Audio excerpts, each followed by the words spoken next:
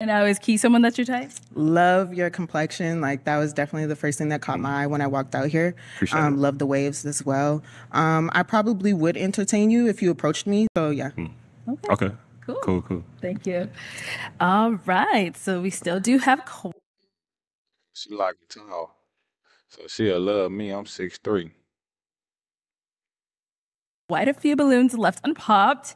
I'm going to go ahead and have you ask these guys a question, help you narrow it down. You not getting that. You not, bro. That's an insult. That's an insult. I'm not a child. I'm a grown man. Out of all the pronouns or adjectives that you could have used to describe me, you chose to use the term cute.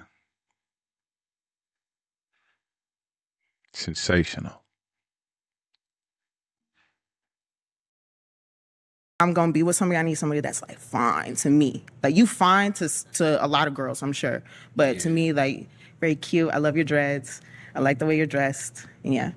That's cool. I respect it. Okay. Alrighty. So You cute, I mean, to other girls. But see, man, come on, Joe. Oh well, that's her preference. I ain't mad at her. Rock on. everyone else has no kids.